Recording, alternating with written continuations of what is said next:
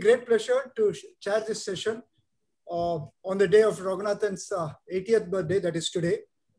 So we will have a felicitation later, but here's wishing him all the best in the years to come. Our first speaker today is Professor Colliot-Thélène from CNRS and Université Paris-Saclay, or say, I suppose that was an old name. Of course, he's also a very good friend of TRR. Yes. With plenty of lots of collaborators, and he has visited. Yeah, also the old name. Yeah, okay.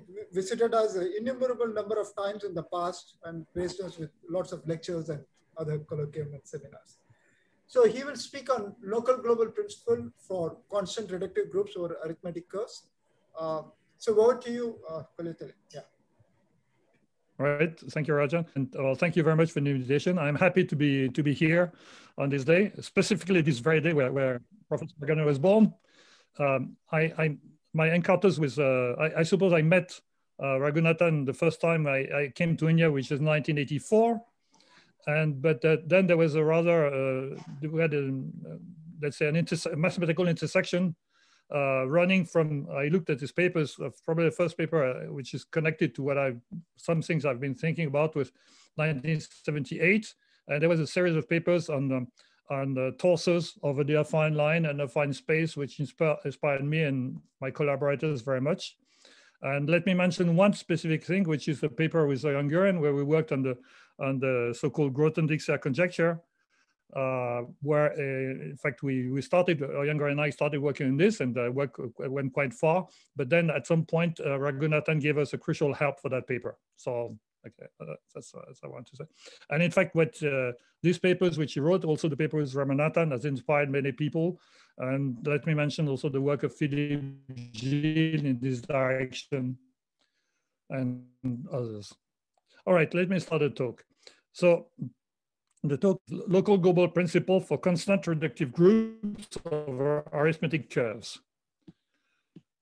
This is after joint works, two papers in particular with David Harbater, Judah Hartman, Danny Krashen, Pamela, and Suresh. So what is a semi-global field? So let me write down a definition. You start with a complete discrete variation ring. The field of fraction is capital K, and kappa is a residue field. The original example of interest is the case of a p-adic field. Okay? And then one considers a smooth projective geometrically integral curve over the field K. And the function field of such a curve is called a semi-global field. Okay? It's global in the direction of the curve, it's local in the direction of the field. Such a curve admits a regular projective integral model, and many models. And one calls such a model a normal crossing model if it is, well, a two-dimensional, regular, projective, flat X over R with generic fiber X over K. And one demands that the special fiber, the reduced special fiber, is a union of regular connected curve which intersect transversally. And it's been known for many years that such models exist for a curve over a field like K. Okay, that's the model of a semi-global field. Okay, now if you have a semi-global field, you can look at the various evaluations on that field. So if you have a specific model, you look at the set of codimension points on this two-dimensional scheme, and you have two types of such points. The closed point of the generic fiber, and so the residue field there is a finite extension of the complete field K, and also you have the generic points of the components of the special fiber. And there the residue field looks differently. It's the function field of a curve over the residue field kappa. Okay, to any such point of either sort, you have the local ring, which is of course the DVR, and we denote FV, the completion of F with respect to V. And then when let's omega curly X to be the set of condition points of X, or if you want, or the associated discrete variation rings, or the discrete variations. And then when let's omega F to be the union of all the possible omega curly X for all the normal crossing models of X over R. If you think, basically, you can think of all the possible discrete variation rings on the function field, which occur as a point of coordination 1 on some model.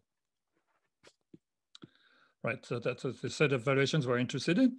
And now we look at the reductive group over the field F, over the semi-global field F. And we're interested in what we denote by SHA curly X FG, the set of homogeneous principal homogeneous spaces under G up to isomorphism, which locally at all the completions corresponding to points of conversion on X are trivial. And then we have SHA FG, which is the same, except that you look at the homogeneous spaces, principal homogeneous spaces over F under G, which at all the possible discrete variation rings of geometric origin become trivial. Okay, and that kernel, which is just a set, expresses the possible lack of a local global principal for a principal homogeneous space under G over F. And let me remind you that a principal homogeneous space under a group over F, over any field, in fact, is trivial if and if it has a rational point. Right, so this is SHA, and we're interested in, okay, in this set. Okay, okay, what is the motivation? Motivation is there is some analogy with local global problems over number fields, which you have heard of in Paramala's talk. And also, it's a natural. You might ask, why bother about these semi-global fields? Well, it's an intermediate problem on the way to local global problems for function fields of varieties of number fields.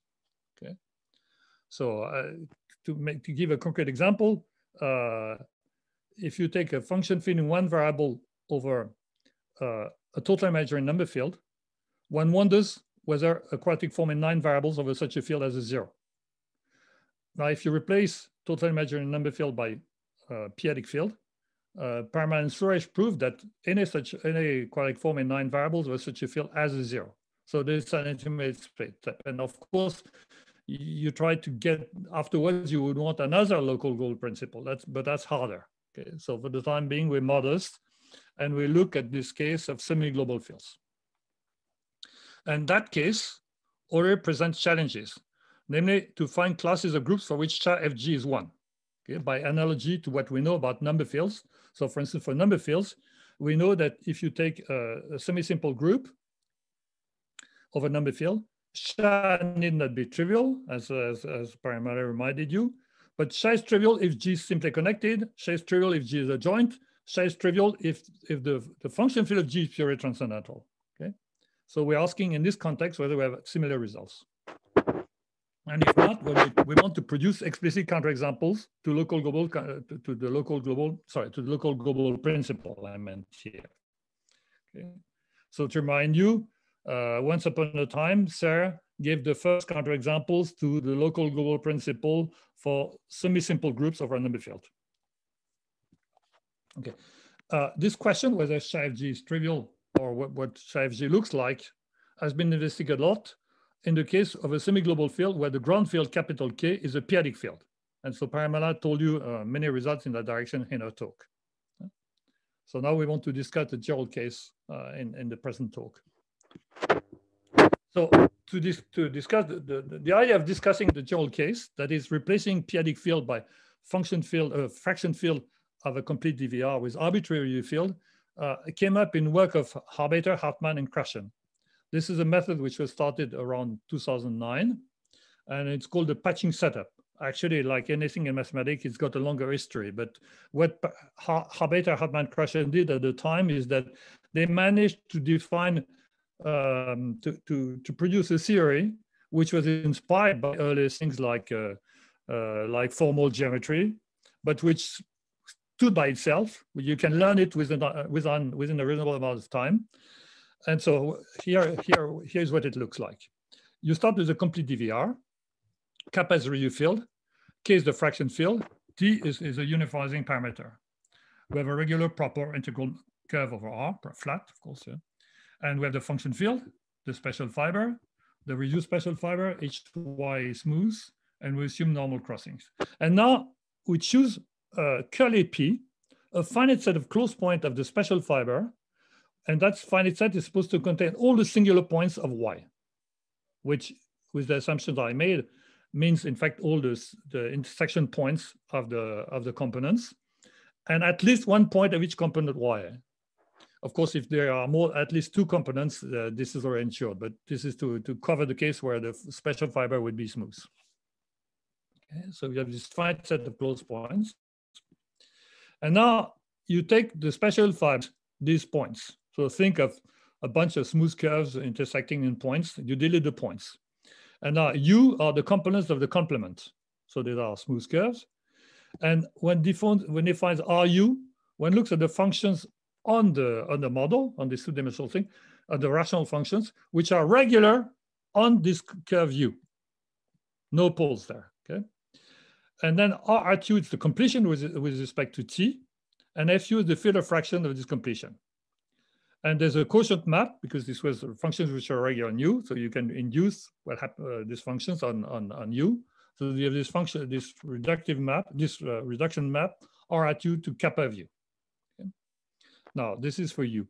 Now, if I take a point P, one looks at things which are a bit unusual, namely, one looks at the local ring, the complete local ring at P. So that's a two-dimensional regular local ring. And when you use FP, the quotient of this complete local ring. Okay, this is not a topological field. It's the field of fraction of this complete local ring. And then there's a third character. Each time you take a point P in the closure of U, one considers the local ring. So when one looks at the completion, then one localizes at the point P, one takes the completion, and then one takes the field of fraction of this completion, and that's called FUP. So think of P at the edge at the boundary of U, and then you take the local ring, and then you see the branch U going through at point P. And you take the joint point and you complete and take the field of fraction. Okay, so that's a DVR. This one is a DVR. Okay, and then there are natural inclusions between these fields. FU sitting in FP, FP sitting in FUP. And of course, F sitting in everything. Okay?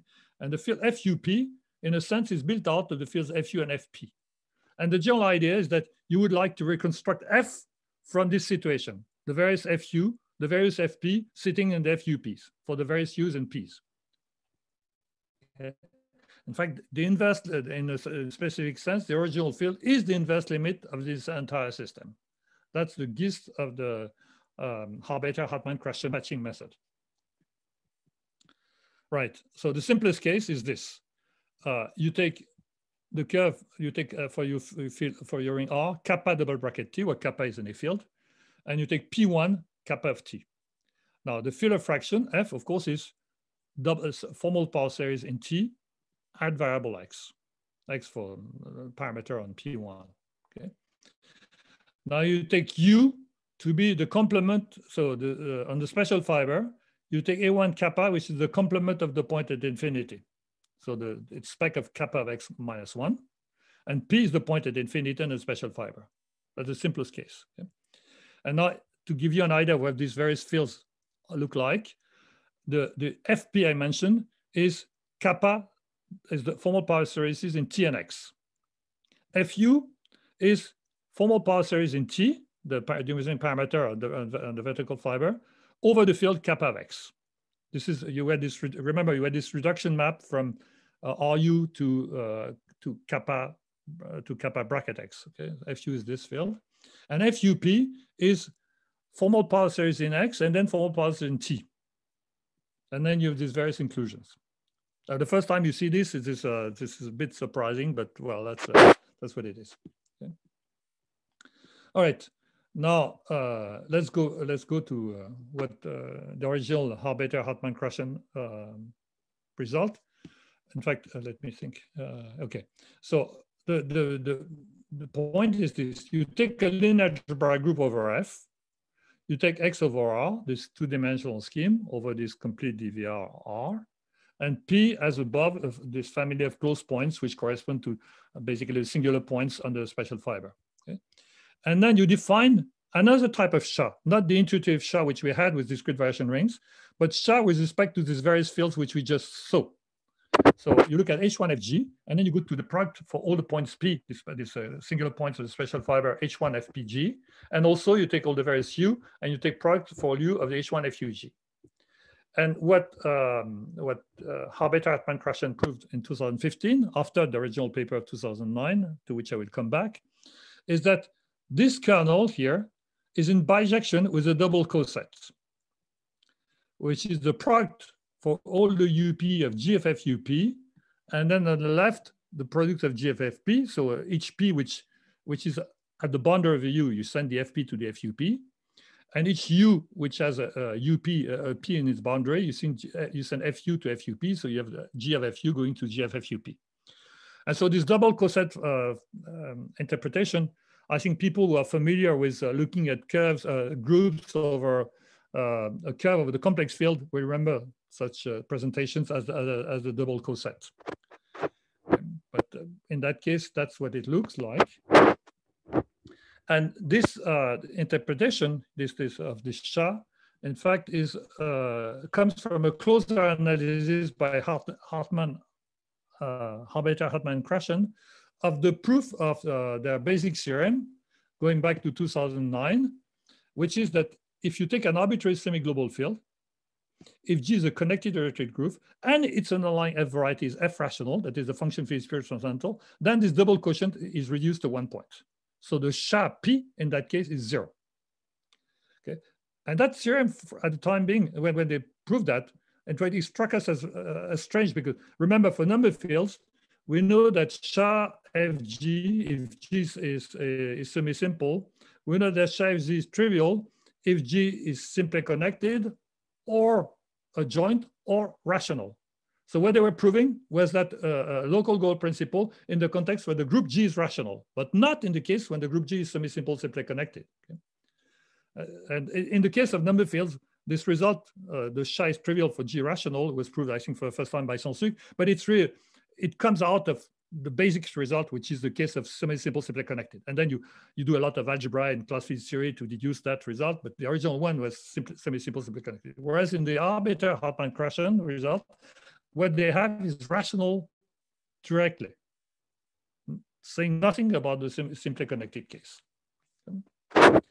Okay, so this result was used by Harbeiter-Hartmann-Krashen to prove and extend the Paramala-Suresh theorem, which I already mentioned, that quadratic forms in 9 variables of F with kappa finite are isotropic. Okay, now let's come back to the original situation which we had in mind, natural one, which is with respect to discrete variation rings. So for G over F reductive and P in X, this set of singular points of the closed fiber, one proves that there's a connection between these various SHA. So the SHA P, the one considered by Harbeiter-Hartmann-Krashen, is included in the SHA corresponding to one model and the points of condition 1.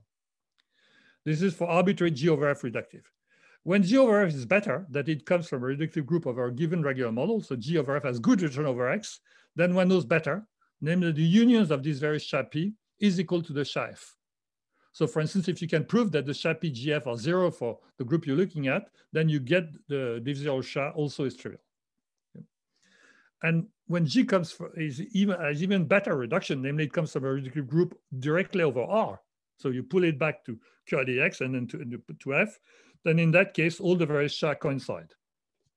Okay. So the one is naturally interested in can be computed by means of the SHA PF, FG, and therefore can be computed by means of this double coset formula. So as I said, well, now I repeat things which I've already said. In the classical field, the basic theorem is SHA KG for G, a semi-simple simply connected group over K. Okay, and the triviality in the case of GK rational is a consequence of that fact. So the work of Harbeiter-Hartmann-Krashen raised the natural question: suppose we have an arbitrary semi-global field, no restriction residue field, not finite anymore. If G over F is semi-simple, simply connected, is SHA trivial. Okay.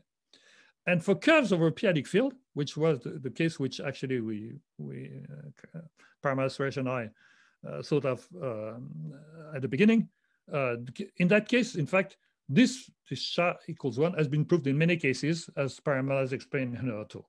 Okay, and spectacular last results are the ones which she mentioned, namely the case of AN1 when the degree is not square free, and also AN2 with a mild reduction condition on the prime P, which they obtain using the Harbater-Hartmann-Krashen technique.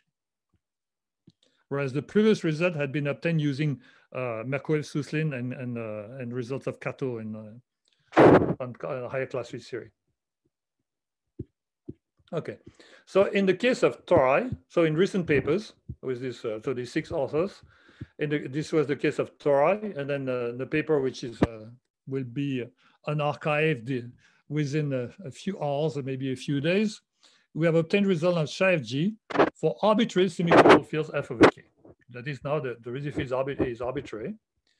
When in the specific case, when the group G comes from R, that is as good reduction, really, very good reduction. So in that case, we're going to use the double coset formula to get very precise information on SHA, but under the condition that the group G is very nice, namely that it comes from R. Okay. So here's the 2 theorems I'm going to mention, and well, the 3 theorems in fact. So the first theorem is for has nothing to do with simply connected. So take K, a complete discretely valued field, R is string of integers, take a semi-global field that is a function curve of K, and X a regular projective normal crossing model of R. We assume that the real field is of characteristic 0 here. This is technical. In fact, we could, well, let me ignore this. This is not crucial. We assume that the closed fiber is reduced. And then we assume that the reduction graph associated to Y is a tree and remains a tree under all finite extension kappa dash over kappa. You know very well that if you have a graph describing how the various, take the curves, take a point for each curve, and then link two points if the curve intersect, okay? And you know very well that the situation tends to be quite different if there's a loop or if there is no loop. So here we assume that the closed fiber has no loop, and that also if you take a finite extension of a ground field and you take R and then you take a R dash, the relation graph remains a tree. And characteristic 0, this kind of condition is easier to check. In fact. Then the statement is that under this tree condition on the graph, SHA-FG is always trivial. So we have local goal principle for any group G of R, provided the group G remains a tree after finite extensions. And the proof is quite elaborate. Now, one thing which is not too elaborate, which we knew 10 years ago, is that if you take a good G of R like this, and you don't make this assumption about the tree, if you take an element in SHA, you can actually, it corresponds to a torsor over F, you can actually show that there exists a torsor over the whole X under G. That is a very nice scheme, smooth, over KDX, which is a principal homogeneous under G, which restricts to the given torsor on the J fiber. But that's all. But we don't know anything about, well, it's a torsor, and so what? So what we show in that paper, in this recent paper, is that under this assumption, okay, characteristic 0, which is technical, but this tree condition, an element in SHA-FG can be represented by a torsor, which, when you restrict it to the reduced closed fiber, the entire reduced closed fiber is trivial. Yeah, that's a quite strong statement. Okay. And then when invokes so this is the first part of the proof, which is takes a couple of pages.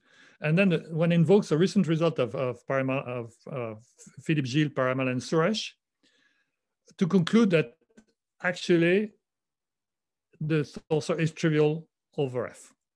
And their result says that under suitable conditions, which are fulfilled here, if you have a torsor over curly X under G, if you have 2 torsor under curly X under G, which on the special fiber are isomorphic, then on the model, they're everywhere locally Zariski isomorphic.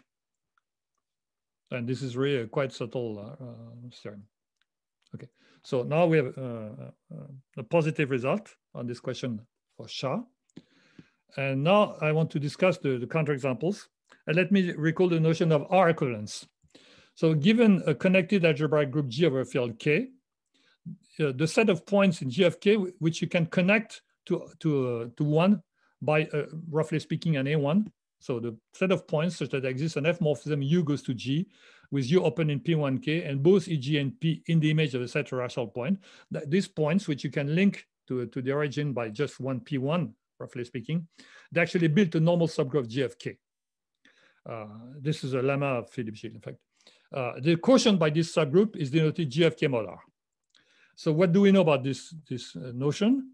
If we take a connected reductive group of a G of K and the covariance dimension of K is at most 1, we know that G of K mod R is always trivial. We know that our tori over G of K mod R is not 1. And for G semi-simple simply connected, we know that G of K mod R is 1 if combination is 2 in many cases. In fact, this was reported on in the paper which Philippe Gilles, Parel-Mala, and I wrote on the occasion of Raghunathan's 60th birthday. Okay. So there are many cases where you can prove this. The case of covariance dimension 3 is a mystery. And in covariance dimension 4, there exists such semi-simple simply connected group with G of K mod R, not 1. I'll say more about this in a minute. Okay, so now theorem B in our recent papers says the following. Take a semi-global field, as usual, with a good model. Take a reductive group over R, and we assume that the closed fiber is reduced and is very special. I mean, it consists of copies of P1 kappa, meeting at kappa points and forming M cycles. So at least M is 1, you would have one loop. And also we assume the characteristic is not one of the bad primes of the group G. Then we can measure exactly SHA of FG.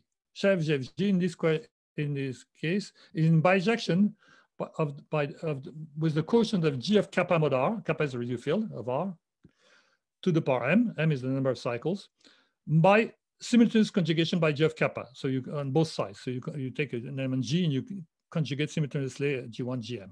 Okay? If G of kappa mod R is commutative, this quotient is nothing but G of kappa, the action is trivial, then and the quotient is G of kappa mod R to the M. And the side remark is that it's an open question whether G of kappa mod R. Okay, using theorem B, one gets a negative answer to the question on semi-simple connected groups over arbitrary semi-global fields. Namely, there exists a field kappa, homological dimension 4, a semi-simple simply connected group G over kappa. And then we look at this group over kappa double bracket T, and a geometrically connected curve over K equals kappa double parenthesis T with function field F, such that SHA FG is not 1. Okay? And more precisely, here's the field, the real field we take iterated formal power series 4 times. Okay?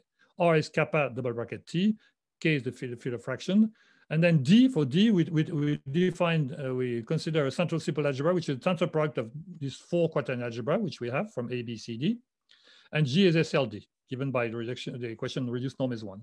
And for X, we take a regular model with special fiber consisting of a triangle of P1 kappa intersect transversally and rational points, the simplest loop you can think of.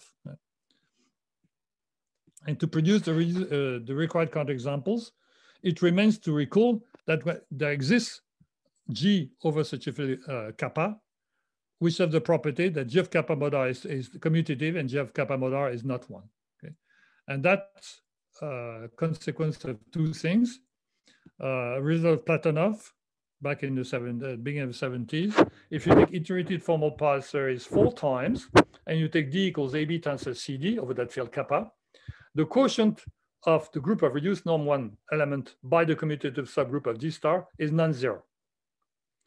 And the other result, which is Voskresensky using the result of Platonov, if D over K is a central simple algebra of field K, and you take G equals SLD, then G of K mod R is just SK1D. Okay, so in that case, we get G of K mod R non-trivial, and we apply that to, this is our field kappa, here you see, kappa double minus T, and X, the curve I mentioned.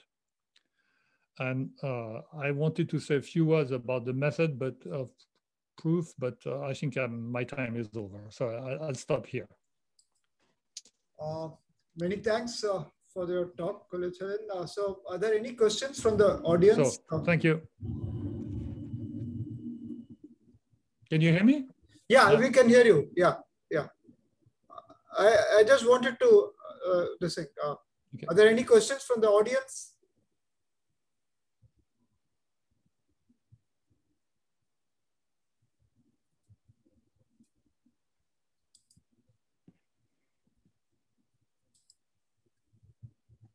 Okay. If not, I will thank Professor Colliot-Thélène once again. And if there are any questions, I think people are free to use the chat mailbox and post the questions directly to Colliot-Thélène, or if I say it, I can forward it to him. One of us, any of us. So thank you. We'll meet in 10 minutes time. See you then. Thanks.